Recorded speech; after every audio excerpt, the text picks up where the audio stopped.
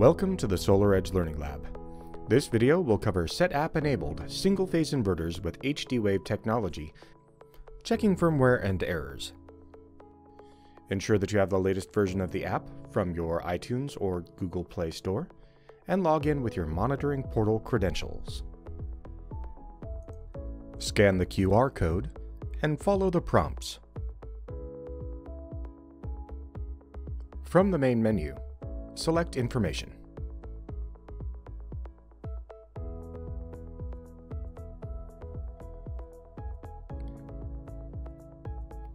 Inverter firmware and DSP versions are available here.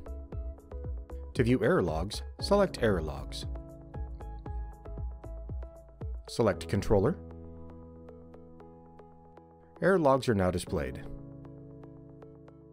Thanks for joining us in the SolarEdge Learning Lab.